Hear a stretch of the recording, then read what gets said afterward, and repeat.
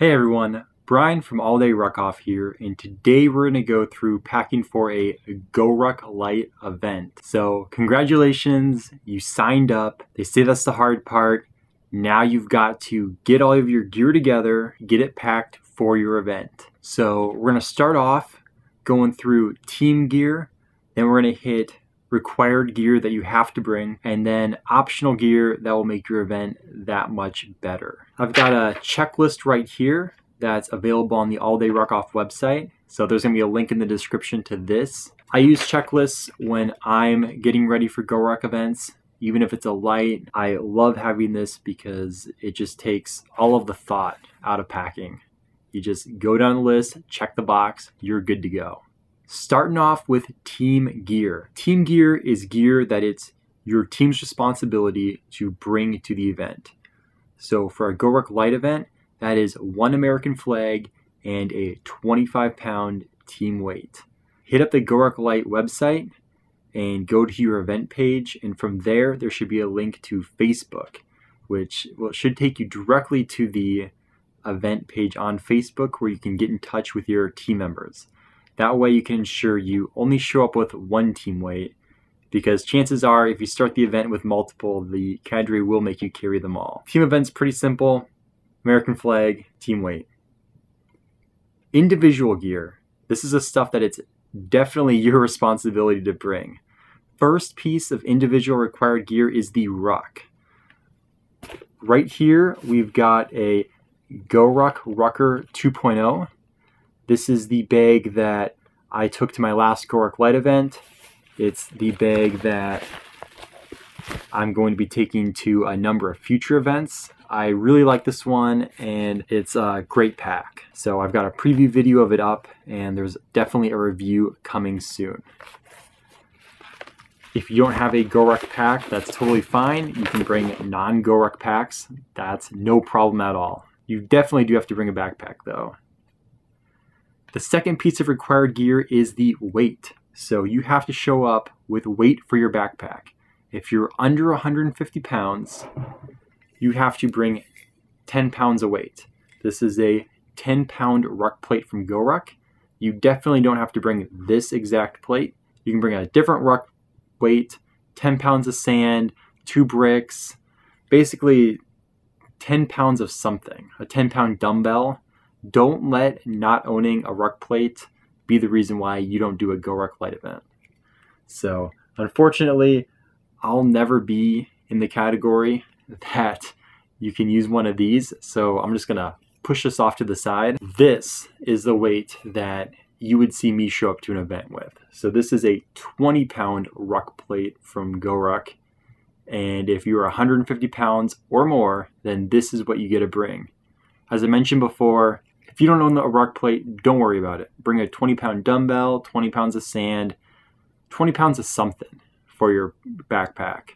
If you do bring sand, make sure you tape it up really nice, because if water gets in there, you're in for a horrible time. We're gonna start packing this ruck just a little bit as we move through all the pieces of gear.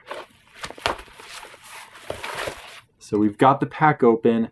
As I mentioned, this is the Rucker 2.0.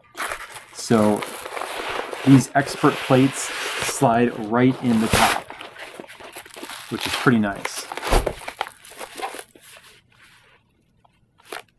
There you go, ruck plate in the plate pocket. Next up on required gear, water. You have to bring a hydration bladder to your event. This is a Source hydration bladder, and it's the wide version. I really like the wide version. I feel like they fit in the GORUCK packs better than the standard version. So it's the one I bring. In addition, on the required gear list, there's a 1-liter Nalgene bottle. I was kind of surprised to see this because you're already bringing a 2 to 3 liter water bladder.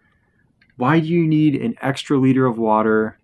I emailed GORUCK asking them, and they basically said that 2 is 1, 1 is none. But if you know your body, then you can just bring however much you think you need.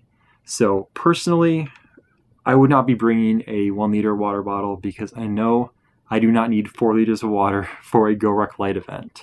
This water bottle right here has a pace lid leash from Knotted Cord and a pace lid from Pace Lid. So definitely not necessary for the water bottle, but they're nice. I would be leaving this thing at home. Next up on required gear, if your event is gonna hit 60 degrees or less, you have to bring a windbreaker.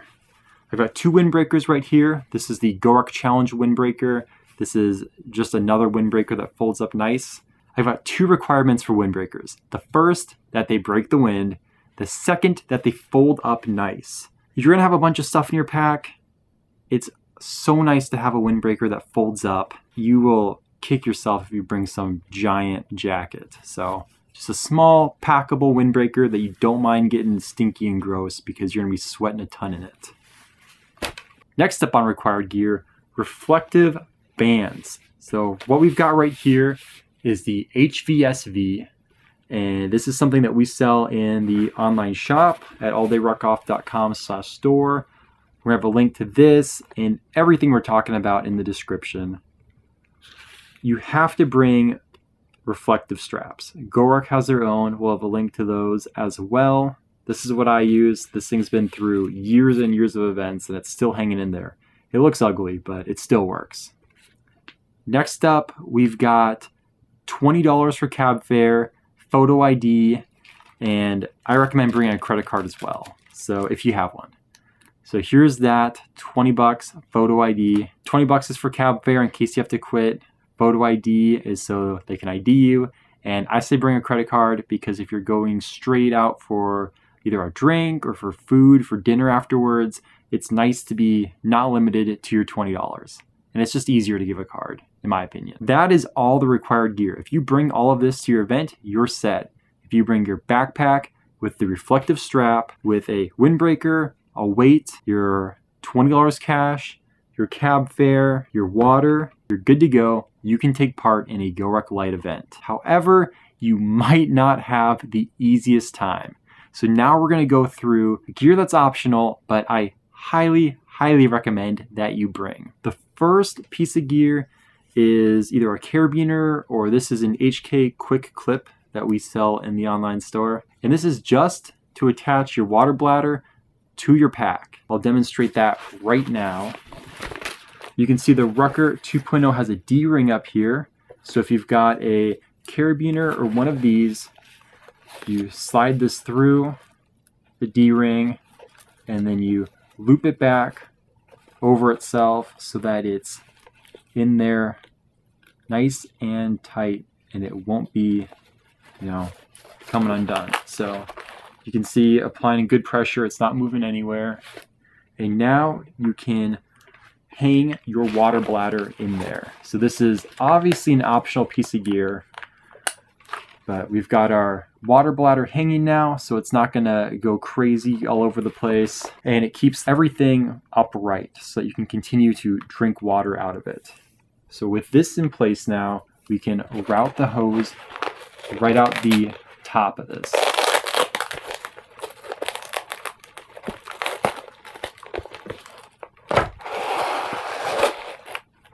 Next up on optional gear, we've got gloves.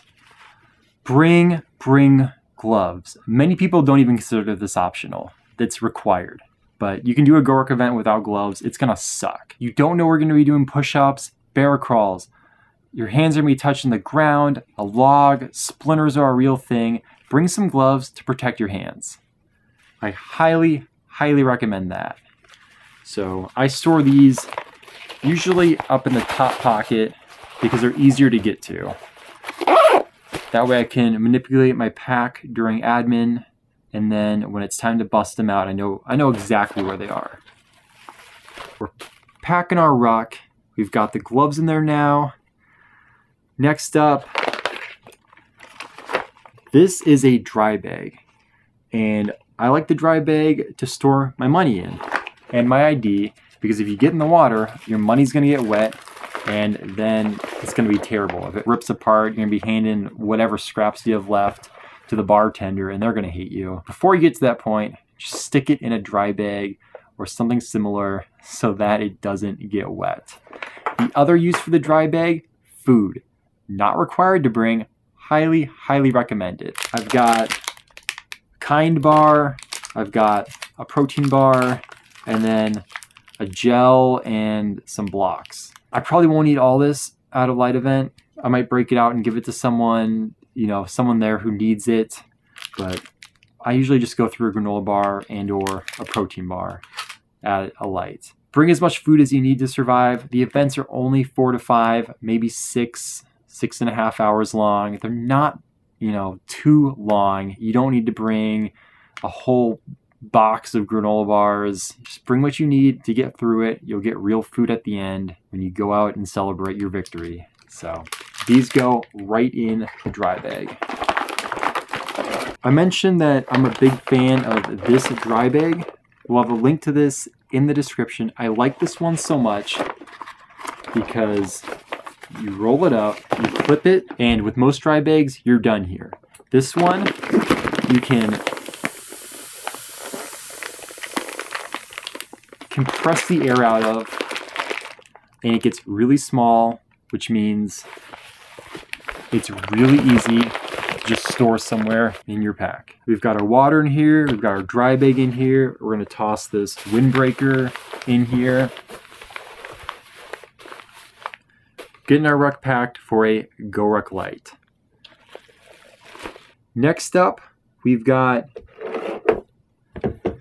Pelican cases. So I've got two different kinds here. The major difference, this one right here in my left hand is waterproof. This one in my right hand is water resistant. So if you're going in the water, this one will let no water in. This one can let some water in. Obviously, the major difference between them, this one is a lot bigger. So if you've got room, you can bring this one. If you don't, you can bring this one. If you're gonna bring this Pelican case, I highly recommend put it in a dry bag. You're not going to regret that decision. It opens up, put anything in there that you want to stay dry. A great item, small first aid kit. Nothing too crazy, there's a couple bandages in this. If you cut yourself, you can stop the bleeding. Anything major, paramedics will be called. The cadre generally have a first aid kit as well, so they can tend to the injured, but this is more for if you cut yourself, scrape yourself, and you don't want to bleed over everyone's pack. No one wants to be that person who gets a cut and then you're trading rucks off, doing something with a sandbag, and your blood's getting everywhere, and it's disgusting. Bandage it up if you're bleeding, bring a small little kit, you're good there. Final item that we've got kind of outside the pack here is a headlamp. This headlamp is nice, not required for a GORUCK Light event, but I've had GORUCK Light events in Seattle in winter start at 2 p.m.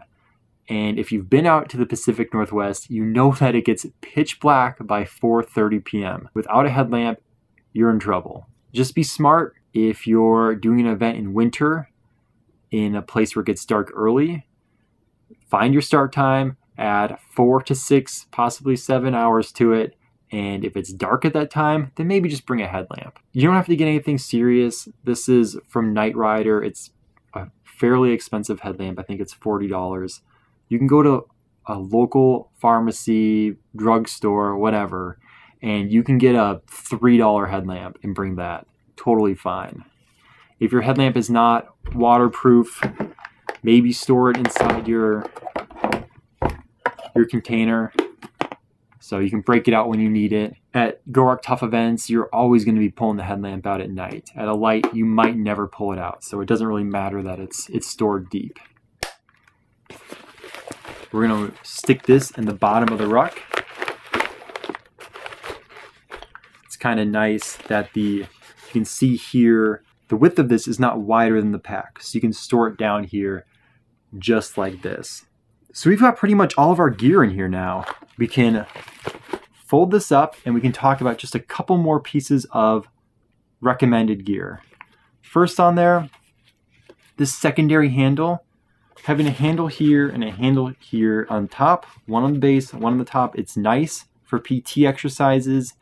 If the cadre ever tell you to reach out and touch the person in front of you and they have one of these, it's nice to just grab it, show the cadre you can touch someone. Mostly for PT, overhead presses, ruck curls, any of that stuff. If you lose strap privileges, then you can still use these two handles, slightly easier than going single handle with it. We've got them in the online store, made in the USA. Just read the reviews. That's about all I have to say about that. We can zip our pack up now and get to the last piece of recommended gear. So we have an entire video dedicated to the Grimlock, which you can find in the description.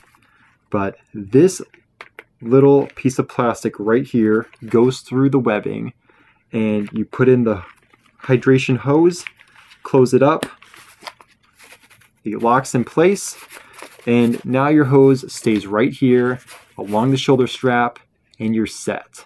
It's smart to put it a little bit lower. If you have it up above and you shoulder a log, that log, depending on the weight, can crush this thing. So keep it lower. Then whenever you need to get to your hydration hose, you can just push the button in. I mean, you can see I'm doing this one-handed right here. Open it up, it locks open, hose out, stick it back, close it up. That's it. It's a solid piece of gear, and they're $3. Super cheap. This pack is ready to go for a GORUCK Light event. If you're signed up for an event or thinking of signing up for an event, hopefully you found this video helpful, and hopefully you feel more confident in your gear for your GORUCK Light event. General recommendations: pack your ruck at least a couple days in advance. That way you know if you're forgetting something. And then with your ruck packed, you're ready to go to your event. For more than just a GORUCK Light event, you can see that this pack does have a padded hip belt on it, which GORUCK does sell. They are handy. They're nice to have for events. You can distribute the weight between your shoulders and your hips. If people have them, I say give them a shot and bring them, but by no means are they in the required gear category, especially for a light. For a tough or a heavy, it might be more in that really nice to have, but for a light, it doesn't matter as much. Again, I hope you got some good information out of this video. Please give it a thumbs up. If you like our videos, subscribe to our channel. Would truly appreciate that. If you have any questions, just leave a comment and we'll get back to you. Thanks for taking the time to watch this, and remember, attitude is everything. Keep yours positive and drink hard, ruck harder.